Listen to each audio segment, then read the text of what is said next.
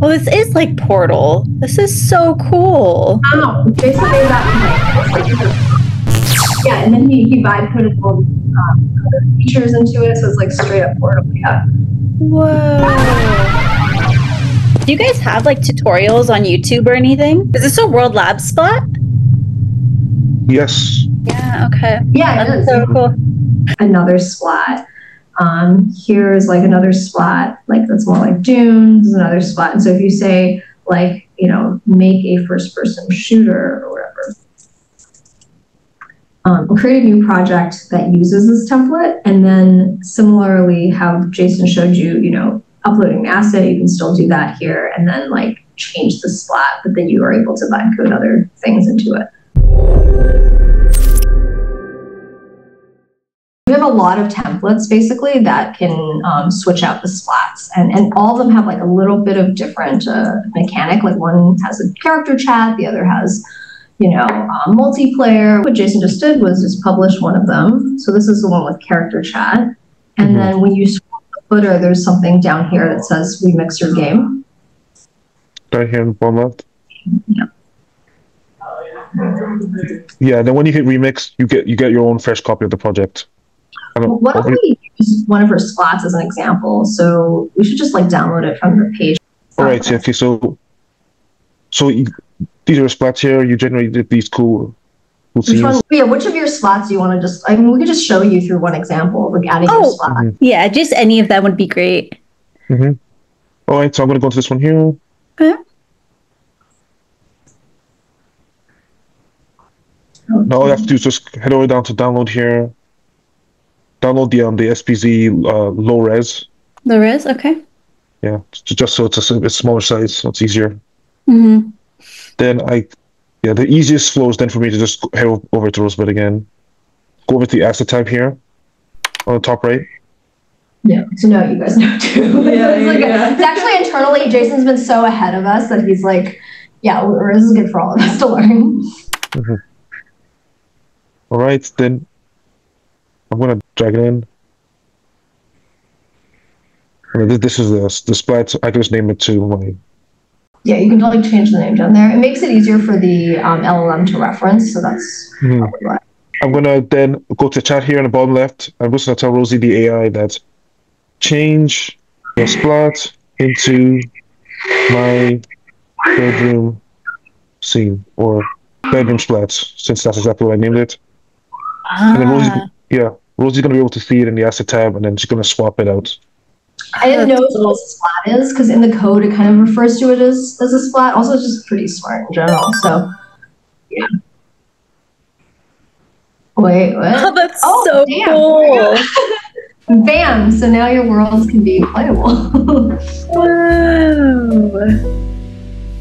So cool. So what do people do with this? Like, do you just like roam around and like? What do you want the characters to do? Like, we can literally prompt into existence any mechanic and be like, hey, I want to talk to this character, and then we can like now just like vibe code that into like a feature.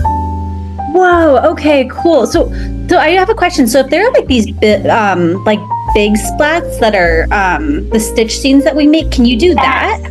Yes, we could. It's just a little bit bigger. Have you like dealt with like Google Buckets before?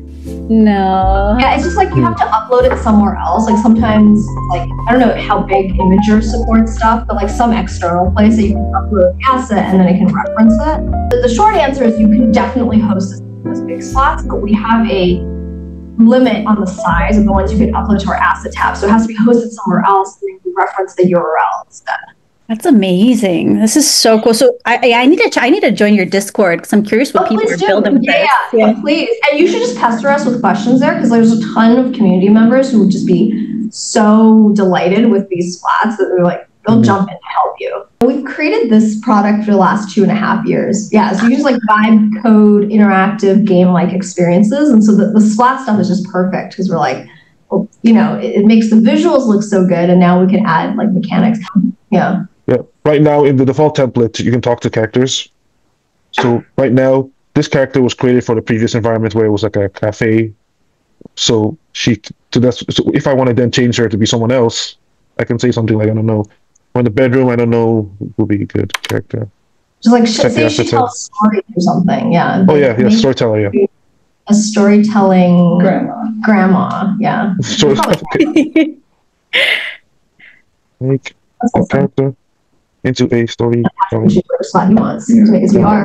Yeah, we can. I don't know if you're into VR as well, but like some of them, yeah, you can just convert into an immersive VR experience by adding a VR button by just asking Rosie to do it as well. Like once this finishes, we'll show you how to publish it because it's literally just one click, which means you have a URL that you can share with other people and then they can play your game, especially the multiplayer ones, which makes it fun. Okay, so Grandma Rose, she didn't really change her appearance, but she changed her vibe. So I'm going to go over here at the top. This is the title of my project. I'm going to name it Cozy Bedroom. And now that it has a title that's unique, I can go over here to the top right to share. When you hit share, you can just do like one click, and now you have a URL you can share with anybody, and they can play it without logging in or anything. Oh, this is amazing. Thank you for sharing this with me, guys. This is awesome. I feel like people who are, like artists and doing all this kind of build the best experiences. So we just want more people to like experiment. And yeah, please join the Discord and pester us if you have more questions. Yeah, I will. Yeah, I feel like people from our Discord should know about this too, because there's so many people who are interested in like game development. Like they're obviously like devs, but I feel like there are so many artists. So I feel like there should be almost like a collab in some way. I don't know, but I feel like the people in our Discord should know about Rosebud.